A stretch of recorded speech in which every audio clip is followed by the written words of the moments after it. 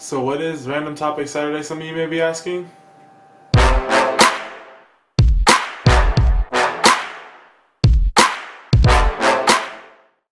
It's exactly how the name sounds. So every Saturday I'm going to pick 2 topics to talk about for 2 minutes each. Now I haven't really seen many other YouTubers doing this. I mean, I could be wrong, but I thought this was kind of something new and creative, so I hope that you guys enjoy this.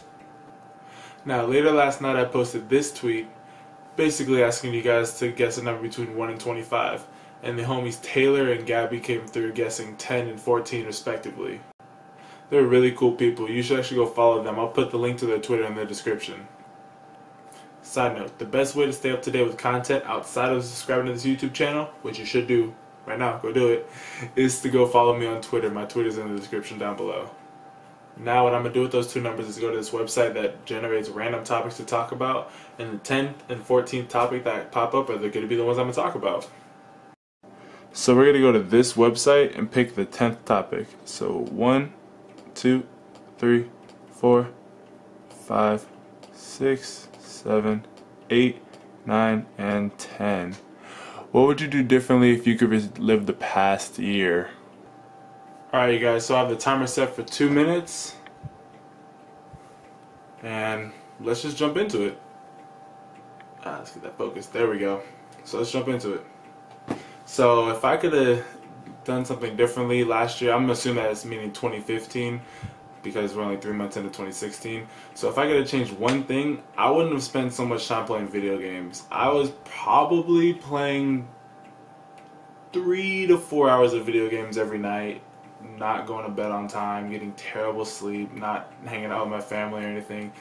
I was just playing video games non-stop, and that really held me back from just growing. I mean, I could have been spending that time studying for school or going out and trying to get my personal training credentials sooner, which I'm working towards now. I could have made this YouTube channel sooner, which would have been really cool if I would have started this sooner, but hey, the past is the past. But yeah, I definitely wouldn't have been playing so many video games. I mean, now I probably play an hour a day if I can, if that. I mean, I spend most of my day going to the gym or going to school or at work, so yeah, but I definitely wouldn't have been playing video games so long. Yeah, I mean, video games definitely they just took over my life. I mean, I would just be cooped up in my room for hours and wouldn't eat, wouldn't sleep. That was another bad thing. I wasn't eating right at all. I was eating like a bowl of cereal and maybe like a granola bar or 2, and that's like all day. I'm not talking about just like a snack. Like all day I'd eat like a bowl of cereal or a granola bar or something like that, and I was eating so unhealthy, all because I was just trying to play all these video games for so long, because I really had nothing to do. I mean, once I got off of work and was done with school, I would just spend all my time playing video games instead of doing something more productive. So if I could have changed one thing in 2015, it would have been me playing video games so much, and there's the timer. Alright, now on to the second topic. We're going to do the same thing as last time. We're going to go 14 from here. So 1, 2, 3, 4, 5, 6, 7, 8, 9, 10, 11, 12, 13, and 14. Where do I work? Alright, so same as last time, I got the timer right here, set for another 2 minutes, and let's get into it. Let me start it actually before I just throw it on the bed. Alright, so now I started.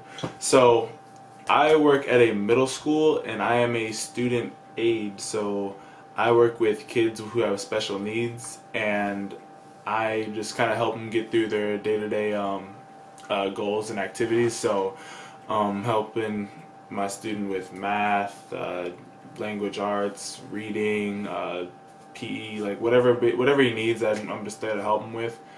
And I also help around the classroom, cleaning up, putting papers away or whatever, and just making sure that the whole classroom is functioning well. It's me and about 6 other aides who we each just have one student that we look after, and we just help each student just get through their day, and whatever help that they need, we offer that and are there to help.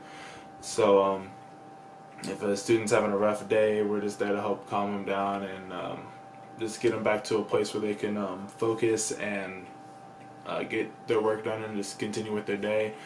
And yeah, we that's basically what I do. I mean, it's pretty straightforward. Most people are like, "Oh, you work with kids with special needs," but I mean, it's just my job.